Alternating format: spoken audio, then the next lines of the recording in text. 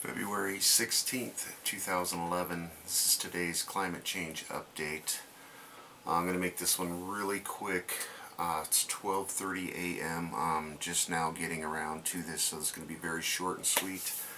I just wanted to mention that Fox News, the local mass media news, everybody's talking about the dramatic increase in the price of everything coming up this spring. And they're blaming it on diesel fuel, but my channel viewers know better. There is a lot going on today. More flooding in the southern hemisphere. We've got a cyclone going on. A bunch of things. I will attach the links below, of course. I encourage you to check the usual digs.